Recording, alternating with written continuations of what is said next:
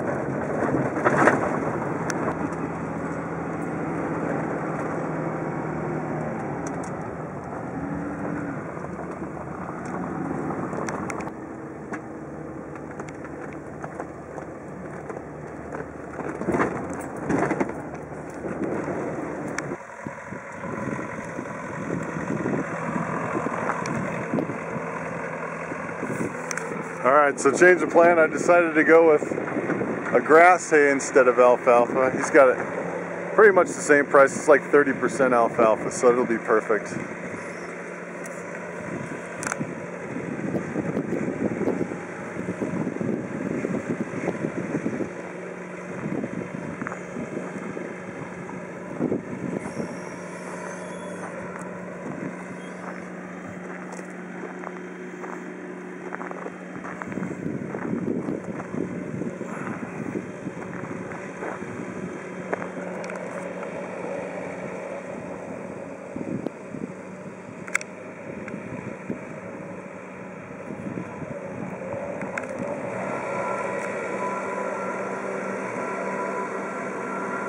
It's a nice skid steer.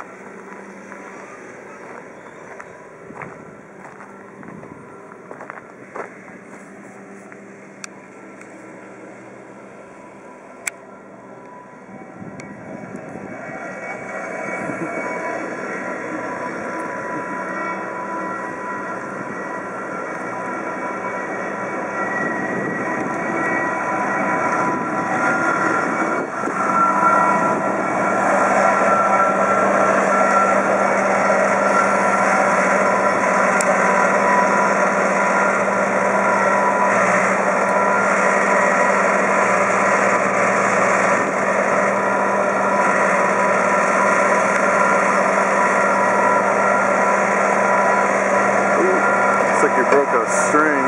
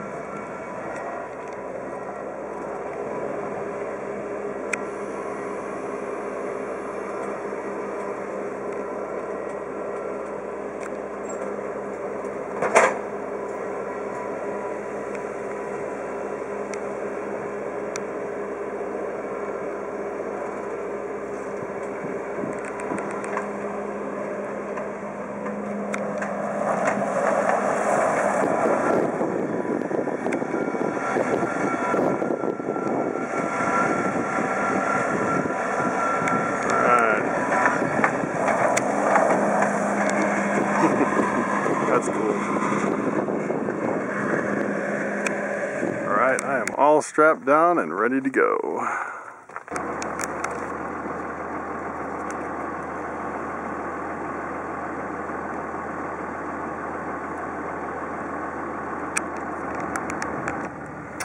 Definitely don't want to break down out here. So that guy said he owned some cows. I'm thinking that it's these cows down here.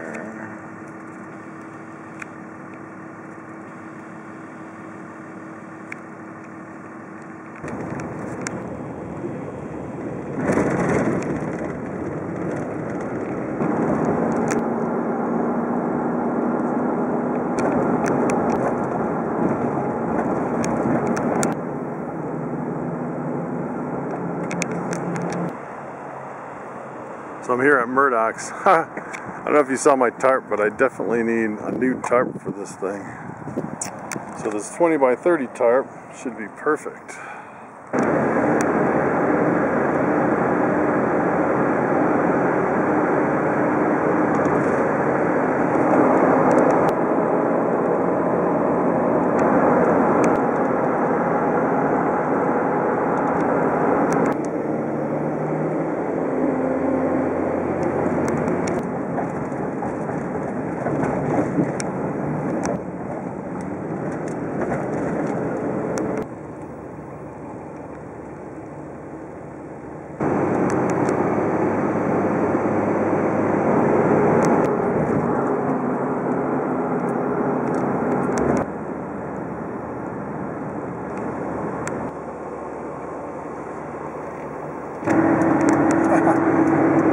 This guy said these bales are 1,400 pounds. I think they're heavier than 1,400. I don't know if I've ever hauled hay this heavy. I'm thinking maybe 1,500, 1,600 pounds a bale.